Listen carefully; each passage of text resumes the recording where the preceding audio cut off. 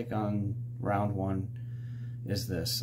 First, there was a competitor, a driver, who didn't make the driver's meeting, didn't do the chip draw, just shows up in the staging lanes when we're called, and he automatically gets a bye because the organizer only knew of 4 of us being there. And so we got paired up from the chip draw.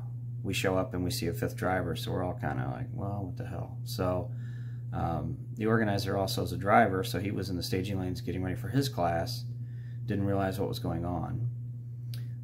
So I'm kind of curious how it's going to go after that round anyway, and then what ends up happening to that Mustang. So twin turbo Coyote Mustang, capable of bottom 8s or high 7s from the time slips I've seen.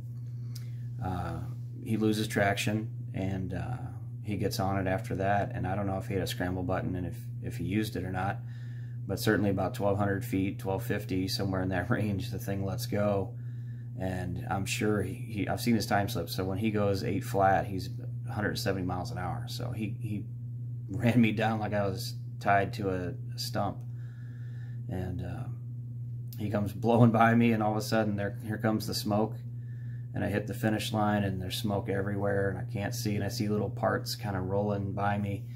And it's like, okay, here we go. He kind of drifts to the center a little bit and goes back toward the wall a little bit. And there's so much smoke, I really can't see where he is at all times. He kind of told me how it happened for him. He thought as soon as he hit the finish line, he was squirrely and actually going toward the wall. He didn't throw his chute, he said, because he was afraid of what was going to happen, the direction he was pointed. So he tried to gather it back in first, and eventually came to a safe stop.